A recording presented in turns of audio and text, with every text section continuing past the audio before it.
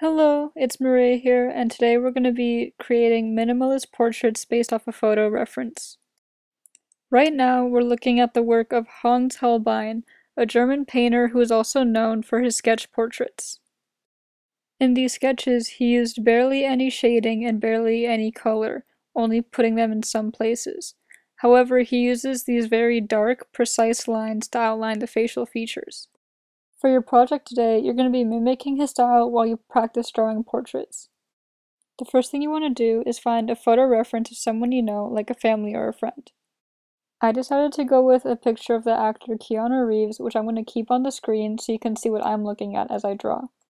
As always, you're going to start with a large silhouette before you get into any details. I start with an outline of his hair and shoulders, and then after that I go in and mark where his face is. When drawing a portrait, you always want to mark the vertical and horizontal center lines. The vertical line has the nose and mouth on it, and the horizontal line has the eyes. Remember that the horizontal line will always be in the middle of the head. It's a common mistake to place the horizontal line above the middle. That's because our hairline usually makes our face seem smaller than our overall head. But if you look at the overall shape of the head, then the eyes are exactly in the middle. If the person you're drawing is slightly turned away from you, remember that the vertical line will curve with the head. In terms of proportions, the bottom of the nose will be in the middle of the eyes and the chin, and the mouth is in between the nose and the chin, but always slightly closer to the nose. To help you figure out the spacing between the eyes, remember that our two eyes are about an eye apart, and our nose is typically as wide as the gap between your eyes. If the facial expression of your person is pretty relaxed, then the endpoints of the mouth will be directly under the center of each eye. Especially at the beginning, be careful not to become too focused on one specific detail. When you start focusing on one tiny aspect of the face, then the proportions all start to fall apart. So before you get into any details, constantly look at the face as a whole and make sure everything looks like it does in the picture. Start from simple shapes and work your way up to detail. My eyes started out as vague almond or triangle shapes, but as it became more refined, only then I started to add the eyelids or the irises. Marking the general shape of the eyebrows will also help you figure out the size and shape of the eyes.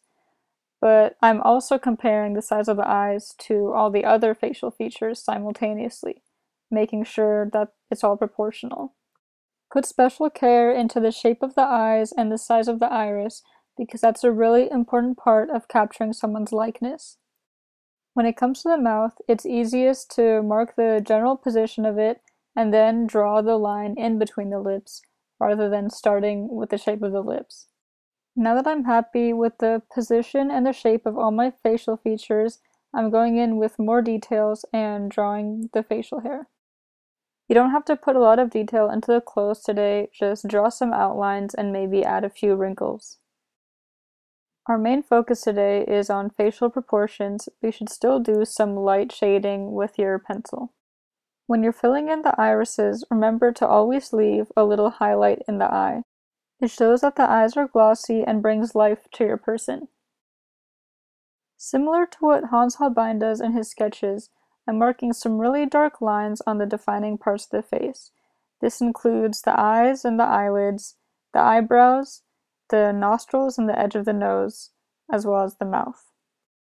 Still shading with my graphite pencil, I'm now going into the facial hair, and I'm mostly just doing some dark accents and filling the rest in with one tone.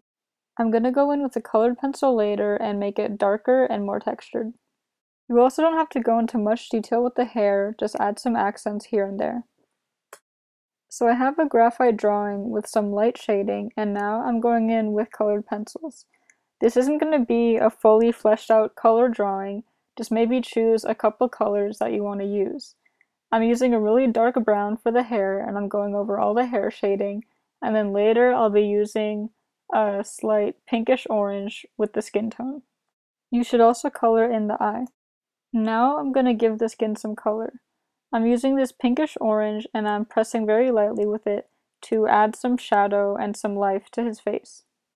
When it comes to the color and the shading, I'm not trying to match the picture perfectly anymore. I'm just trying to give a better idea of the shape of his face and some of its textures like wrinkles or shine. Layering the colored pencil over graphite will also create a nice shadow. Once I feel like the piece is almost done, I take a step back from it and look at it as a whole. I notice that I want to fix something such as the hairline, I want to make the hair a little bit more messy, and I want to fill in the color on the beard. I make the darkest parts of the face even darker, and then I'm finished. Now it's your turn.